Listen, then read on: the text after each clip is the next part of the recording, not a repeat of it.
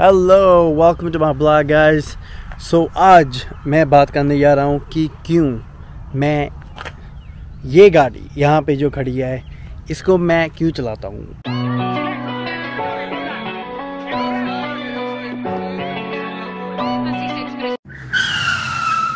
आप सोचते हो कि इसका क्या मतलब, क्यों चलाता है? तो गाड़ी है, चलाने के लिए है तो चलाएंगे ही ना, राइट? नो, मेरा रीज़न ये है कि यहाँ पे हमारी कम्युनिटी में बहुत ज़्यादा लोग ऐसा सोचते हैं। यहाँ पे हमारी कम्युनिटी के क्या सभी लोग ऐसा सोचते हैं कि अगर आप अकाउंटेंट बन जाते हैं, डॉक्टर बन जाते हैं, आपको अपग्रेड करना ज़रूरी है। अरे यार, यहाँ पे बैठ के बात करता हूँ। So that is actually not true यार, क्योंकि मैंने कई बड़ी कंपनीज के साथ काम किया है और यहाँ पे मैं इंटरव्यू देने जाता हूँ। वहाँ पे बहुत हाई लेवल मैनेजर जो आते हैं उनके पास लाइक निसान की लीफ होती है और टोयोटा कोरोला होती है, और उससे भी बुरी कार लाइक 1998 की और अर्ली 2000 की जो गाड़ियाँ आई हैं वो होती है। सो मैं सोचता हूँ यार, गोरे लोग बहुत ज़्यादा, कई लोग सिंपल लाइफ जीते हैं, लेकिन हम लोग क्यों लग्जरी के पीछे भागते हैं। सो मेरा ये गोल है, मैंने ये गाड़ी इसी के लिए ली थी क्योंकि ये गाड़ी is one of the most efficient गाड़ी मानी जाती है यूएसए में। टोयोटा कोरोला, इसका जब मैंने गाड़ी ली थी इसका प्राइस था अराउंड $20,000। सो जब मैंने ली थी, मैंने ब्रांड न्यू नहीं ली थी, मैंने ली थी यूज्ड, एंड वो थी अराउंड $12,000। सो राइट नाउ जो मेरी ये गाड़ी है वो पे ऑफ भी होने वाली है, लेकिन अगर मैं चाहूँ ये गाड़ी को, अगर मैं इसकी सर्विस टाइम पे कराऊँ, I can drive this car for another 10 years। ये आप देख रहे हो, ये गाड़ी इतनी बड़ी भी नहीं है एंड साइड से दिखाता हूँ, इतनी छोटी भी नहीं है। इसमें एटलीस्ट 5 लोग बैठ सकते हैं। एंड मोस्ट इम्पोर्टेंटली बात यह है कि यार गैस माइलेज इतनी अच्छा देती है।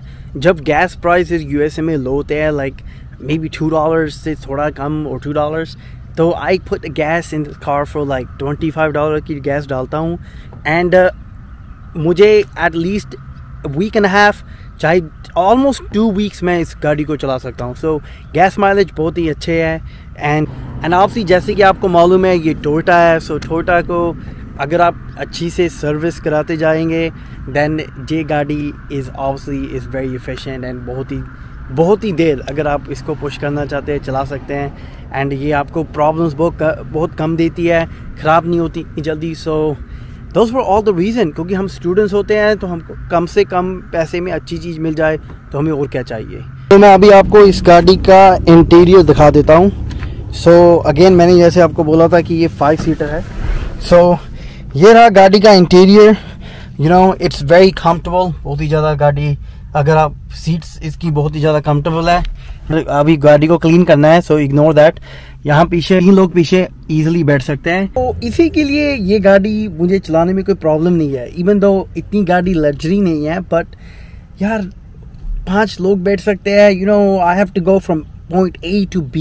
क्यों मैं अपने आप पे इतनी स्ट्रेस डालूंगा? अगर आपको यूएसए में लग्जरी गाड़ी लेनी है, उसकी कॉस्ट इज़ अराउंड $1,000, एक महीने का $1,000। आई थिंक इंडिया के हुए $75,000।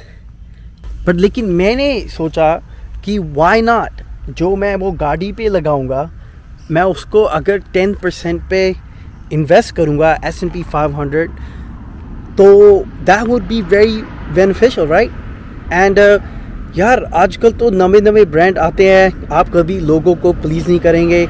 आप मर्सिडीज लेंगे, आपके दोस्त और फैमिली बोलेंगे कि ओ यार, you know, that's very nice car man, लेकिन उसके बाद में आपको उसकी पेमेंट्स करनी पड़ेगी। सो इसी के लिए ये गाड़ी मैं चलाता हूँ। And even though I have a high level job, I don't care लोग क्या सोचते हैं, लोग मेरे बारे में कैसा देखते हैं। हाँ, लोग जज करते हैं, but you have to be very strong mentally and not let people get to you।